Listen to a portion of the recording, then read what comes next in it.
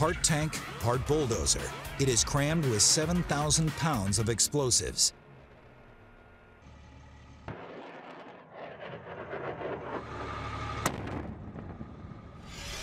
The ABV fights explosives with explosives. It's tailor-made for destroying minefields and IEDs protecting insurgent strongholds. In Afghanistan, ABVs, with nicknames ranging from the Joker to Iceman, are rewriting the rules of engagement. The ABV can clear a route faster than dismounted patrols because it doesn't have to actually find the IEDs. All it has to do is run through them.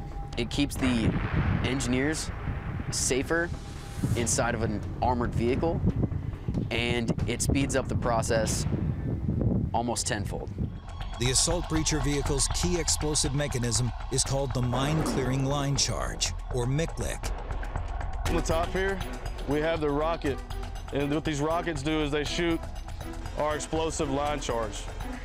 Our explosive line charge shoots, I would say, a sausage link of C4 in about 100 meters, so essentially we can clear a route about the length of a football field. The MCLIC's flexible tube is about 1 foot thick and filled with nearly 1 ton of C4. A nylon rope attaches the tube to a 5-inch rocket. A push of a button launches the rocket, which propels the explosive line over the targeted area. Then the ABV's operator sends an electrical pulse to the charge, detonating it. The massive explosion sets off any mines or IEDs within a sector 45 feet wide and more than 100 yards long.